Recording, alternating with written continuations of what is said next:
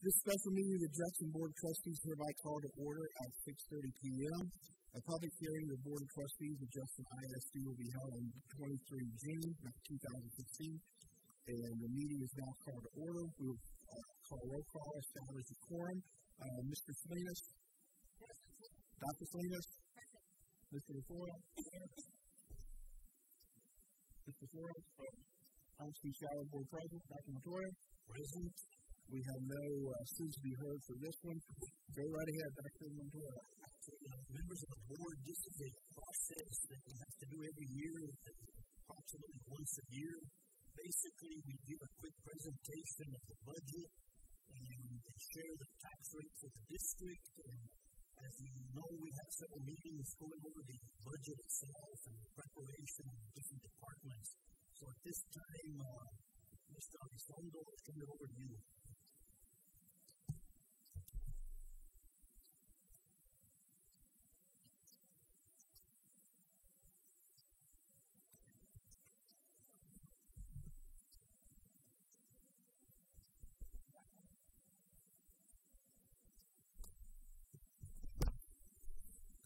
There we go. Thank you for that.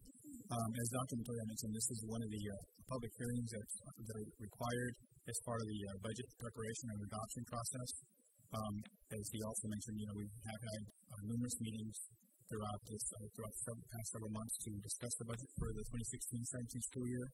And tonight's meeting, I don't go into a lot of detail like we do at those meetings. I'm just going to give you the bird's eye view for the public so that they can see what we're proposing and to see if they have any comment on what we're proposing. So I'm going to start a little bit just by covering some of the basics. We're, again, presenting this meeting because there are some legal requirements we have to adhere to. One of the things is that we have to make sure the budget was prepared by June 19th, which it was. And for districts that began their fiscal year on July the 1st, the budget has to be adopted by the Board of Trustees by June the 30th. So tonight on the season before June 30th, so we would be compliant to that requirement. When we're preparing the budget, there are several objectives that we keep in mind. We're always looking at what the board goals. We start there when we start developing a budget to ensure that our budget is targeting those goals. We also want to make sure that we're demonstrating fiscal responsibility as we're developing that budget, that we're developing a budget that is balanced. That's our objective. Now, that always is not the case, and as you all know, that's not the case this year for the general operating fund, but that's always one of our objectives that we try to reach. And the board is required to adopt budgets for 3 of the funds as required by law, which those are the general operating fund, the general nutrition fund, and the institution seeking fund. How are districts funded? Basically, the majority of our funding comes from state allocations. As you all know, we receive a lot of funds from the state based on average daily attendance, and for next year, we're projecting about 22,000 students in our ADA, and that's not enrollment, that's the students in the seats throughout the year. Another major revenue source for the school district are local taxes. Our property, our taxpayers in the district pay quite a bit of our revenue through property taxes, and you'll see in a minute, we'll get into a little more detail about that. We also receive a little bit of federal money. We receive money for the Child Nutrition Program. Most people will talk about that in a minute. And there are other sources that we receive grants and what have you. We'll cover a little bit of those in a minute. The general operating fund is our largest fund. This is where we pay for everything for salaries, all supplies from paper clips to anything else you can imagine that we purchase for the school district. The revenues for this fund from the local revenues, again, these are mostly property taxes. We collect about $84.5 million, or that's our projection for next year. State, they're contributing about $89.8 million. Federal, about $3.5 million. TRS on behalf, just to clarify again, remind that TRS on behalf is really like the employer portion of Social Security, FICA that most employers pay. Districts don't have to do that. The state pays on our behalf, and we have to do an entry on the revenue side and an offsetting entry for the same amount on the expense side. So you'll see that appear a little in future slides. So total revenue for the general operating fund that we're projecting for next school year is $186.4 million approximately.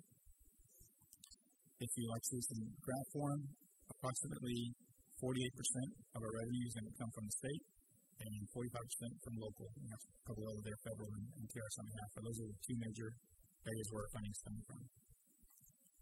The general operating fund expenditures, our personnel budget for next year is going to be approximately $155 million or $154.9 million. Operating expenses are budgeted at about $27 million. that PRS on behalf, like I said a minute ago, the offsetting side of the revenue, the expense is about $8.5 million. So our total expenditures is about $190.5 million. If you want to see it in graph form, personnel costs are going to be about 81%. This typically for our district has been more in the 79 to 80% range, but because we are opening a new high school and it's taking quite a bit of resources to do that, that number did jump up and reach 81%. And our operations are at 14%. Again, at PRS on behalf is about 5%. The fund balance picture is kind of what we're thinking it's going to look like. For at the end of this school year, we're budgeting about a $38 million fund balance. Now, in reality, when we look at typically what happens at the end of the year, when we close the books in November, after all the adjustments have been done, we end up picking up a little bit more money than that. So that $38 million may be closer to $40 million when we're done. The revenue, again, just in summary from what we looked at a minute ago, is about $186.4 million, and expenditures about $190.4. So our estimated fund balance at the end of the next school year is projected at about $34 million. Again, it'll be maybe a little bit over that when we're done, but not by much. Now I'm going to jump to the next fund, the Child Nutrition Fund.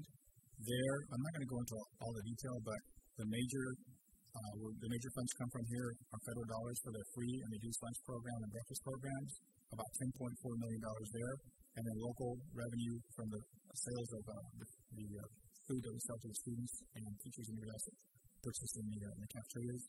So total revenue is about $12.8 million. In graph form, as you can see, the majority of our money for the Child Nutrition Fund comes from the federal government, about 81%. On the expense side, personnel costs are about $5 million, and operations about $7.7 million. We're looking at a total expenditure for that fund of about $12.9 million. And in graph form, here is the opposite of what we saw in the general operating fund. Here, our personnel costs are 40%, and operations are 60%. Where over there, the personnel costs were 81% that we saw a few minutes ago. The fund balance for Child Nutrition, we're projecting at the end of this year is going to be about $2 million. After you look at the revenue and expenses for next year, we're looking at a fund balance of about $1.8 million. As you all know, we have been working with that fund to get it in compliance because we've had built up a little bit too much fund balance as required, as allowed by the government. The feds want us to have no more than 3 months worth of operating expense. That $1.8 million will be divided. On the Instant Sinking Fund, this is the fund where we pay for our principal and interest payments, if you will, our mortgage payments for the bonds that we sold to build our facilities.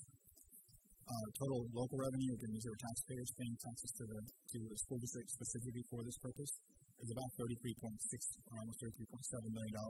We get a little bit from the state, about $1 million. So total revenue is about $34.7 million. Again, you'll see that the majority of that money comes from local taxpayers, 97% of it. On the expense side, you'll see that our debt service is $34.5 million, and it's all for just paying principal and interest. That's the only thing that those funds could be used for. And so 100% of it is used for that purpose. If you look at our fund balance, kind of what we're thinking we're going to be, at the end of this year, we are about $17.8 million. And there's a little note at the bottom of the slide that kind of just shows you, because that is a high fund balance. However, there's a payment that we make in August that comes out of that fund balance. So then that 17.4 is going to be reduced by $9.2 million.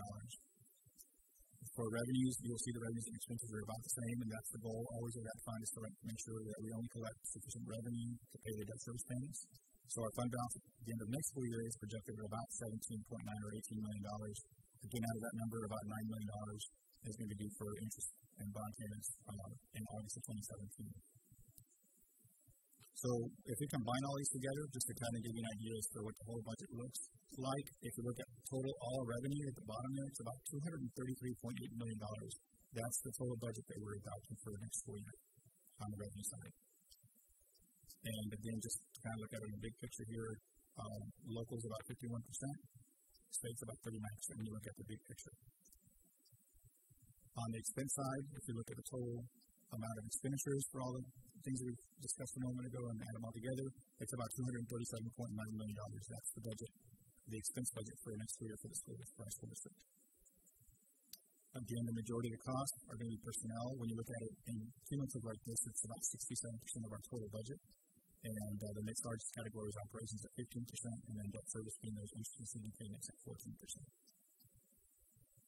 So if you look at the whole picture, we're projecting revenue at $233.8, expenditures at 237.9, and then you kind of see at the bottom there with the three bullets. For the general operating fund, that means that we're going to be exceeding our expenditures are exceeding our revenue by about $4 million. Again, the reason that's happening, as we discussed through the various budget meetings that we've had, is the primary reason is the opening of Veterans Memorial High School, the personnel to staff that school. Child nutrition, we're seeing a small decrease of about $149,000, and INS, we're actually seeing an increase of about $150,000.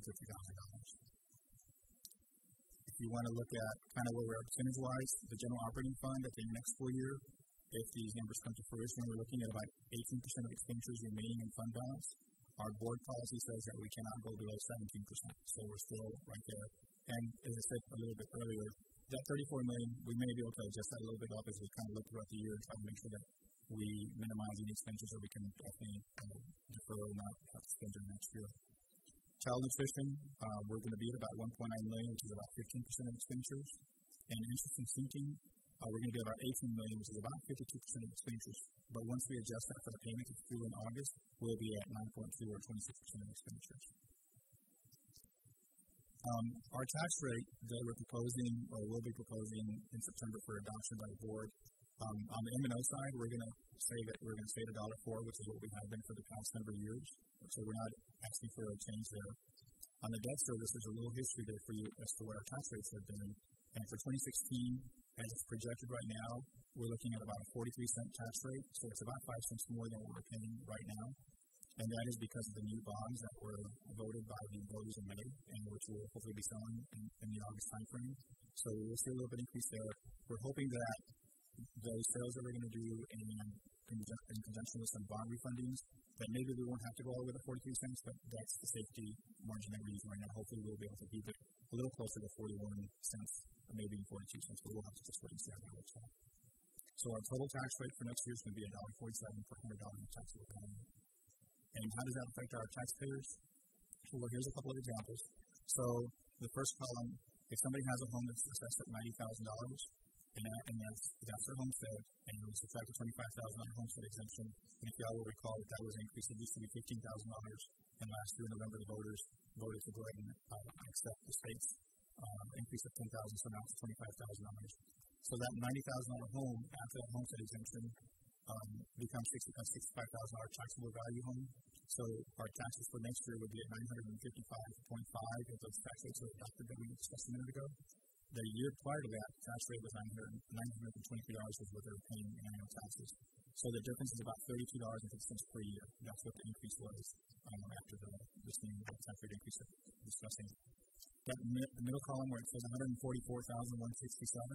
the reason we use that number is because that's the median or the average home value in Judson Independent School District. So a taxpayer that owns that house that's right in the middle, the increase in taxes from one year to the next is about $60 or 59.58 cents. And the very last column shows the home that's about a $200,000 value after the homestead exemption at $175, and the increase there from one year to the next is about $87.50 annually because of the bonds that we've approved. And that's what I have. If anybody has any questions, I can try to answer them. Any questions? No? Are you in public hearing? Anybody have any questions? No two board meetings or public hearings. Anyone have any questions? Okay, this meeting is adjourned at 4:45. We'll give you 44 minutes to review the case, and we'll do the next meeting.